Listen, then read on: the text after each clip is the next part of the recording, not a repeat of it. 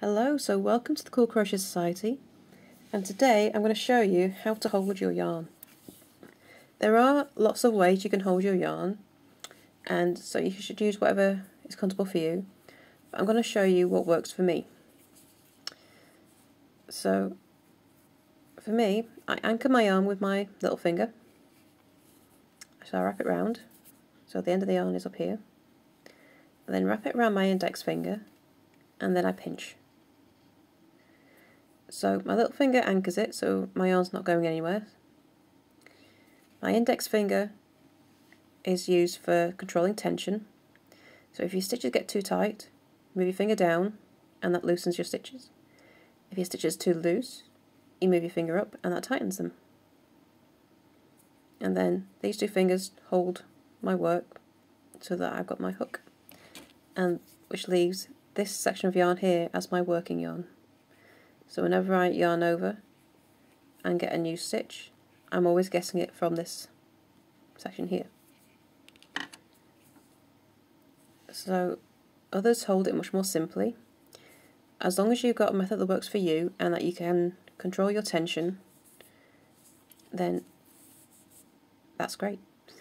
You don't have to use this method. This is just the way I do it. I find it works great for me, and I can't hold it any other way. Any other way, I just can't do it. So this is just the way I do it, but it's just a suggestion for you.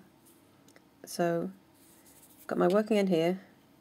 I wrap it around my little finger, over the top of my index finger, and then I hold my work here, and this is where I pull my working yarn for my hook. So others have said this is a rather complicated way of doing it, but it works brilliantly for me.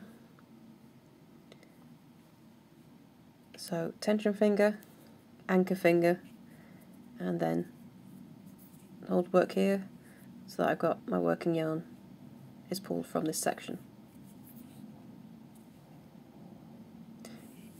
So I have lots of other videos on how to crochet and how to get started.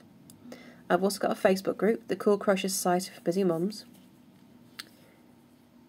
So, and it's not just for mums. I've actually just taken the mums off, actually, I keep forgetting. So it's just the Cool Crochet Society now. The link is in the description. I'd love to see you there. If you have any questions or just want a place to find more crochet news, tips, tricks, anything that I pick up that I can share with you will be there.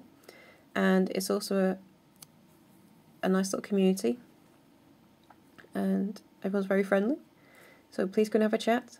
I'd love to see you there, and I will see you next time for the next video. Bye for now.